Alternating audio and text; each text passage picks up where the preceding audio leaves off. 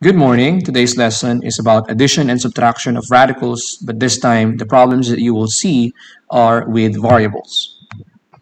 Let me remind you first about the rules of adding and subtracting radicals.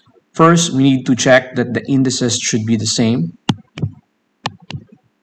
Second, the radicands should be the same.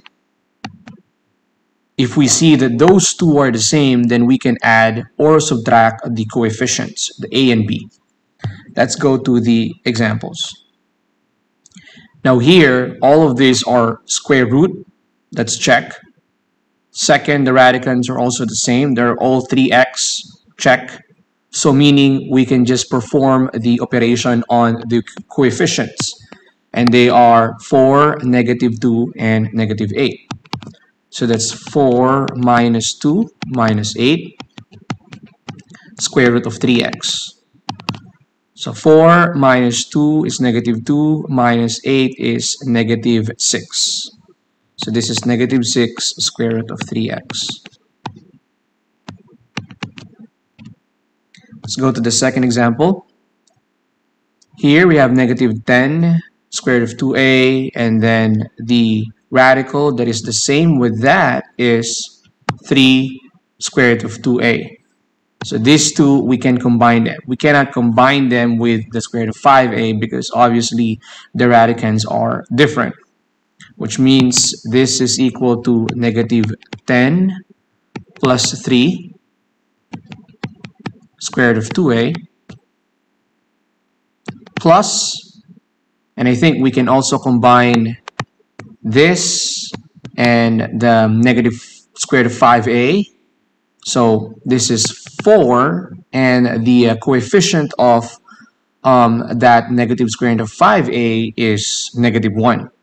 So that's -1 square root of 5a. Our answer is going to be -10 plus 3, which is -7 square root of 2a, plus 4 minus 1, that's +3 square root of 5a. And this is going to be our answer here. All right, let's go to the third example. Now here, all of the radicands are different.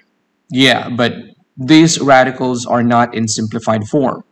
So which means that the first thing we can consider is, can we simplify the radicals? So if we can simplify the radicals, let's simplify them first. And then from there, we can obviously see if we can combine the radicals or not. Let's start with this 7 square root of 28m squared. So that's 7 times the square root of, I think we can express that 28 as 4 times 7, right? 4 is a perfect square number. So in simplifying radicals, we need to find the largest perfect square factor of a number. M squared, that square is divisible by 2, so I'm gonna leave it there. Minus 8 square root of 63. So what's the highest perfect square factor of 63? That is, yep, it's 9. So 9 times 7 times m squared. I'm gonna factorize that m raised to 3. Okay, because I want my exponent to be divisible by 2. And plus 3m squared of 7. Okay, so square root of 4 is +2. Square root of m squared is m. All right, that leaves us 7 only. So this is 8. Square root of 9 is 3. Square root of m squared is equal to m. And then square root of 7m plus 3m square root of 7. 7 times 2 times m is 14m square root of 7. This is equal to -24m square root of 7m plus 3 m square root of 7. So now that all radicals are in simplified form, I think we can only combine this and that radical. Okay? So what's 14m plus 3m? So 14m plus 3m square root of 7 minus 24m square root of 7m. So our final answer is going to be 17m square root of 7 minus 24m square root of 7m. All right, let's go to the next example. All right, just like in the previous example, it's not obvious here that we can combine the radicals. So the first thing we need to do is to simplify each radical. Let's start with the first one. So this is square root of 2v squared times v minus 5v square root of, so we need to find the highest perfect square factor of 50, and that is 25,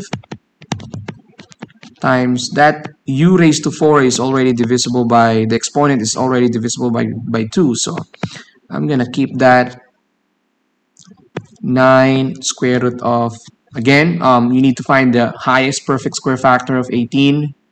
That's 9 times positive 2 equals u raised to 4 v squared times v. All right, equals. So I think we can only simplify this v squared, and the square root of that is v. So 3u squared v square root of 2v minus 5v. Square root of 25 is 5. Square root of u raised to 4 is u squared. So you divide the exponent by 2, and that's going to give you positive 2. Square root of 2v minus 9. Square root of 9 is positive 3. Square root of u raised to 4 is u squared. Square root of v squared is v. Square root of 2v equals.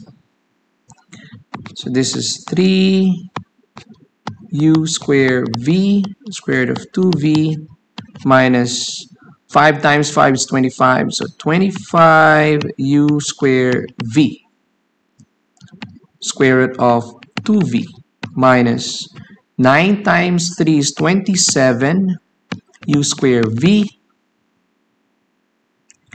square root of 2v. So the indices are square or number 2, check. The radicands are the same, 2v, 2v, 2v. And the coefficients, they are all have u square v, u square v, u square v. So meaning we can perform the indicated operation on the numerical coefficients. So what is 3? All right, minus 25 minus 27